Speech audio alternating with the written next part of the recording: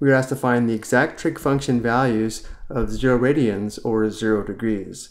Looking at the unit circle, if we sketch 0 radians or 0 degrees in standard position, notice how the initial side and terminal side are both along the positive x-axis. So the terminal side of 0 radians or 0 degrees intersects the unit circle at the point 1, 0, where x is 1 and y is 0. Remember, on the unit circle, x equals cosine theta and y equals sine theta.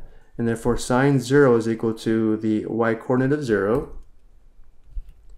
Cosine 0 is equal to the x-coordinate of 1. Tangent 0 is equal to y divided by x, which is 0 divided by 1. 0 divided by 1 is equal to 0. Cotangent 0 is equal to the reciprocal of tangent 0. The reciprocal of 0 is undefined, or if we want cotangent 0 is equal to x divided by y.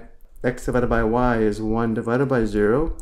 Division by 0 is undefined. Cotangent 0 is undefined. Secant 0 is equal to the reciprocal of cosine 0. Well, the reciprocal of 1 is 1. If we want secant 0 is equal to 1 divided by x, which gives us 1 divided by 1, which again is 1. And finally, cosecant 0 is equal to the reciprocal of sine 0. The reciprocal of 0 is undefined. Or if we want cosecant 0 is equal to 1 divided by y, which gives us 1 divided by 0.